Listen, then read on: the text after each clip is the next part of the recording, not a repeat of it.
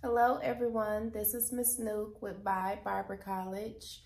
Today we're going to talk about Chapter 9, Skin Structure, Disorders, and Disease. This would be the platinum or the gray looking textbook, and we would be on page 221, all right? A few learning objectives. You have about 8. The first is to describe the structure and division of the skin. The next is to list the functions of the skin.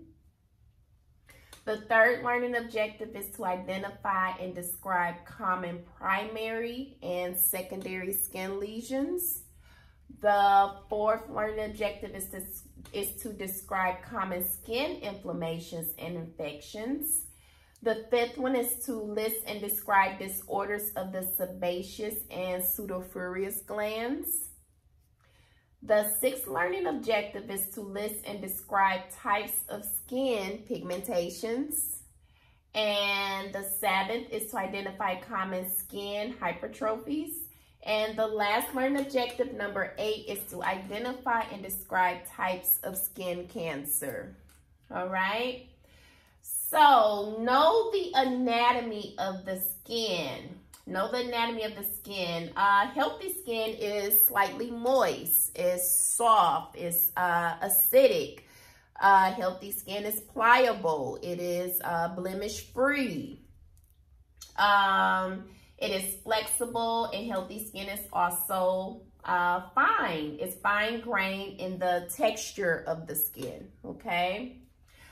Let's see, skin varies in thickness over different parts of the body. That's just like the skin on my eyelids or the skin that is on the soles of my feet or the palms of my hand. It's not going to be the same skin. There's a different density to that skin, okay? It could be thinner or thicker than the other skin on the body, okay? The skin is constructed of 2 clearly defined divisions. It will be the epidermis and the dermis. So the epidermis, also known as cuticle or scarf skin, it's the outermost protective layer of the skin and is the thinnest layer of the skin.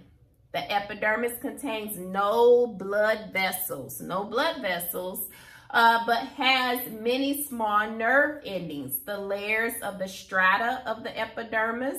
So you have the stratum corneum, the stratum lucidum, the stratum granulosa, the stratum spinosum, and you have the stratum germinative. You want to make sure that you know the difference between those 5 stratums. And then over here on figure 9.1, where it's talking about the layers of the skin, it will also help to give you a visual of it. Okay. Then we have the dermis. So the dermis is the underlining or the inner layer of the skin. Another name for dermis would be derma, corneum, cutis, or true skin. Those are all equivalent to dermis. And another figure on 9.2, that's page 224.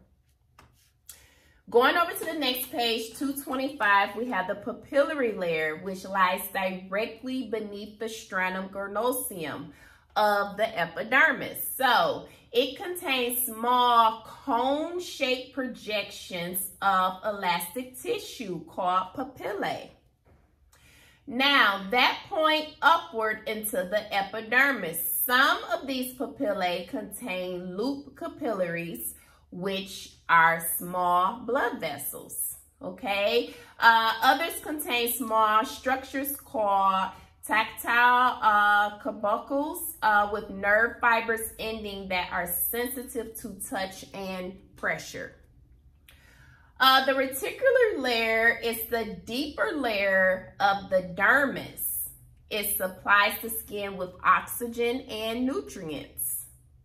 The reticular layer contains the following structures. So it contains fat cells, sweat glands, blood vessels, hair follicles, lymph glands, erector pili muscles, and it also contains oil glands inside of the reticular layer.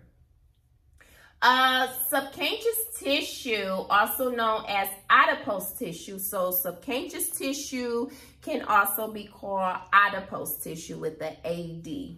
All right. It's a layer of fatty tissue found below the dermis. That's below the dermis. Then the textbook talks about fluids of the skin and nerves of the skin. So you have a motor nerve fiber, you have a sensory nerve fiber, a secretory nerve fiber also. Then it talks a little bit about sense of touch. It talks a little bit, the textbook also talks a little bit about skin color, meaning melanin.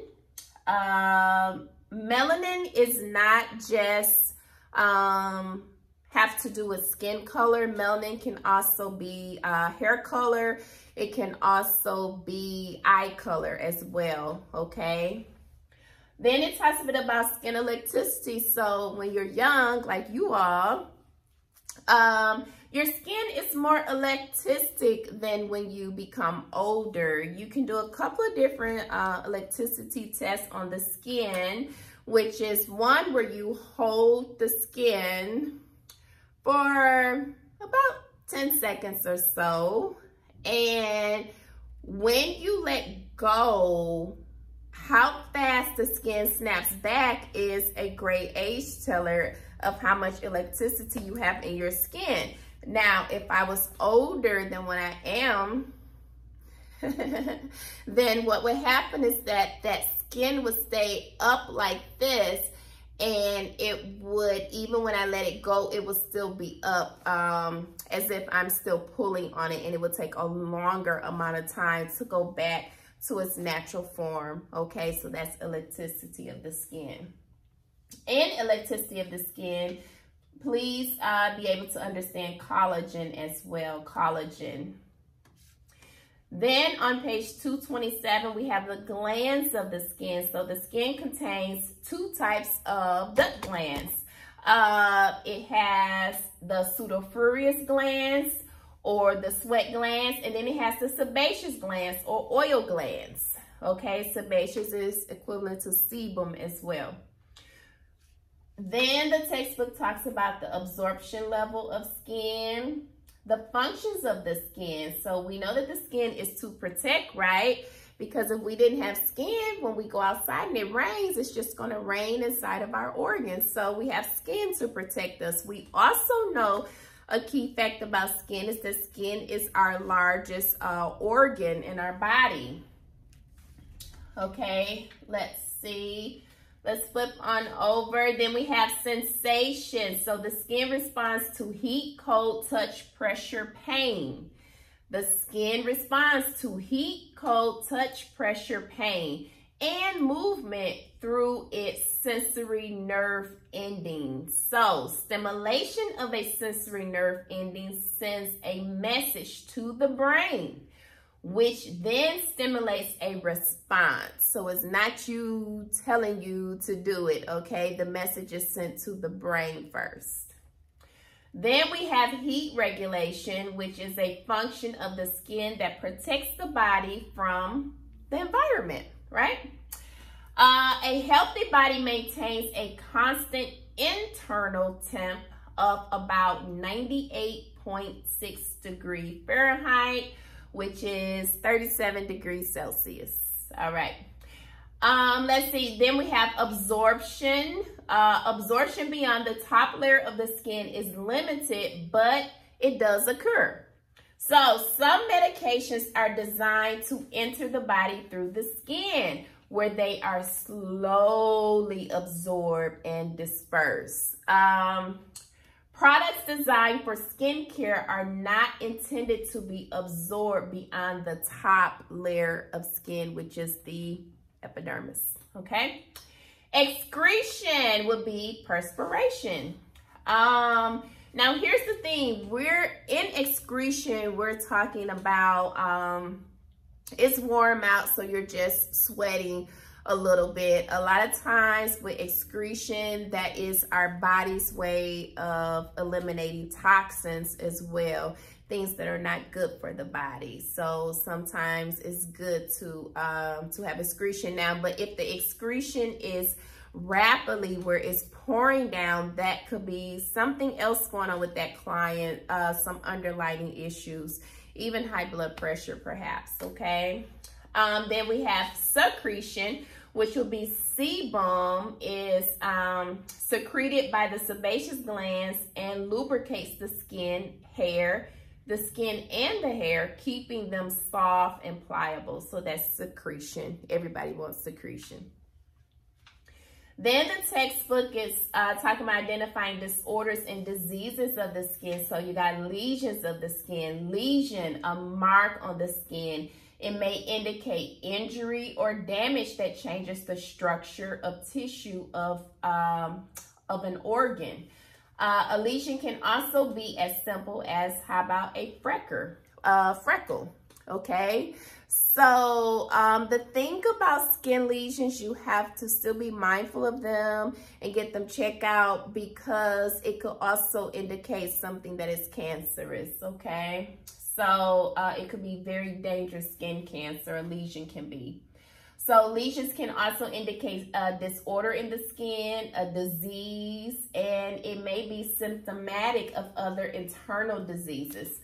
Okay, then we have primary lesions of the skin, and you want to make sure that you're reading the table here, table 9.1 on primary lesions on page 230.